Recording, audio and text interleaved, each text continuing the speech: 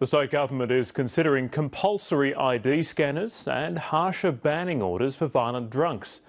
The proposed measures to crack down on alcohol-fuelled aggression came as two young men faced court charged with grievous bodily harm. Two Sydney men were on a church camp on the Gold Coast when they allegedly punched a 24-year-old man and stomped on his head. They were denied bail by a Southport magistrate. Both young, 21 and 18, so they're only young men. They have no criminal history, so it's obviously alcohol-fuelled.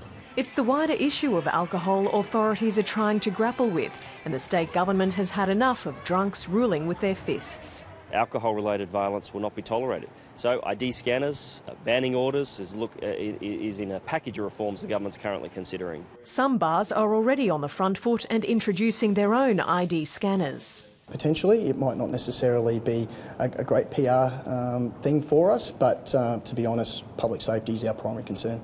There's a serious female safety issue here.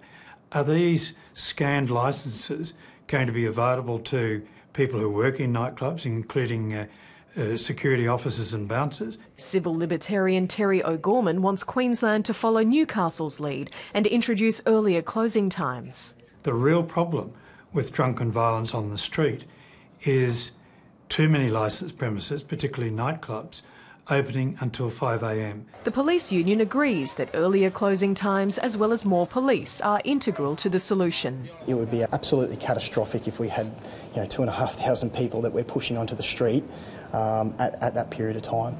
Bar owners say drink-safe precincts like here in Fortitude Valley are working well to curb drunken violence, but they want more education measures to warn people of the consequences if they do the wrong thing.